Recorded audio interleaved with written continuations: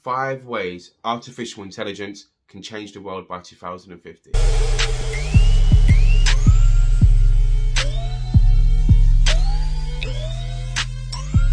Hi guys, my name's Laszlo Bliss and this is my YouTube channel Bliss Thoughts concerning the potential and the impact. Technology is a powerful instrument, but this doesn't always necessarily translate over. We struggle to manage this super powerful tool. If you're interested in technology and understanding both sides of the coin, the good and the bad, then make sure you hit the subscribe button for more future content. Anyway, enough of that, let's get into the video. Our movement towards an AI focused world is happening as we speak. So bearing this in mind, what is the world going to look like by the year 2050? Number 1, by 2050, we can have a lot more time for ourselves. AI developments by 2050 could mean we do not need to have workers or employees to run our organisation. Now this might be perceived as a negative, and I hear the debate about the high employment rate and what we're going to do with ourselves, but if this is planned effectively and properly, then we can have more time to do what we need to do.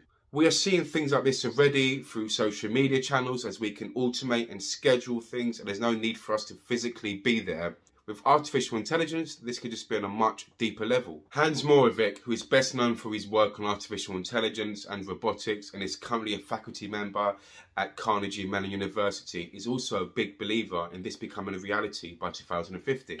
He believes these robots can allow humans to occupy their days with a variety of social, recreational and artistic pursuits, not unlike today's comfortable retirees or the wealthy leisure classes. And why not? By 2050, artificial intelligence will be exceptional and be able to complete tasks with extreme precision, devoid of human error. Number 2, artificial intelligence can be our companion and our friends. AI researcher David Levy has already predicted by 2050 we should have artificial intelligent bots that are able to have intelligent conversations, strike up an emotional relationship with humans. If we're taking current products such as the Alexa and we look at our continual input online in terms of what we like and don't like and our search histories, this data online is the fuel for artificial intelligence and allows it to know us more than we know ourselves. What's stopping us from converting Alexa and upgrading it into an actual hologram? A person. Literally, we can make them whatever we want and they could be our friend. We're already seeing this through Microsoft's Cortana and Xiao Ice, which is another Microsoft tool, and it's a communication chatbot. This is designed to hook users through real life empathetic conversations and satisfy emotional needs. It's going to be the shoulder to cry on, the person to crack a joke with.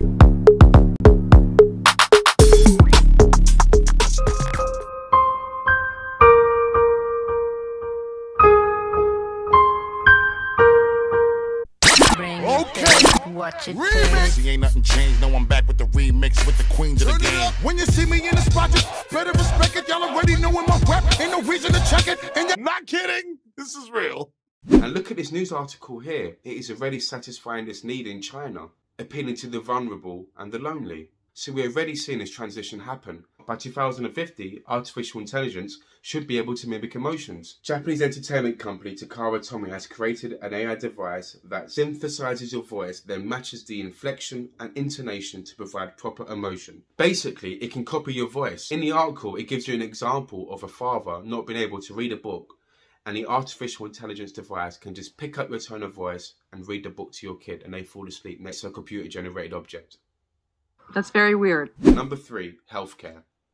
Artificial intelligence is already showing crazy improvements within healthcare and how it's able to assist doctors and the pharmaceutical industry. By 2050, the healthcare industry could be completely revamped. Ronald Van Loon, who is a public speaker and influencer in regards to artificial intelligence, big data and Internet of Things, quoted this. So in China, AI defeated a team of elite doctors in both speed and accuracy in a 2-round brain tumour diagnosis. 2050, scientists believe with the help of artificial intelligence, we can make cancer no more untreatable. And this was declared in 2015 by UCL.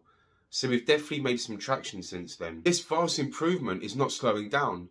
Scientists believe in the next 20 years or so, with the help of artificial intelligence, we will be able to devise a vaccine to get rid of global killers like HIV. Here's another one. By 2050, we hope to completely eradicate malaria. We continue this input of data and artificial intelligence has more of a pool to dip into and collect this, then it's able to offer patients more tailored support in regards to what they need. Number 4, transportation in 2050. The evolution of artificial intelligence, our skies, roads, seas and railroads could be populated by autonomous vehicles. You need to sit behind the wheel. They see me rolling, they hating.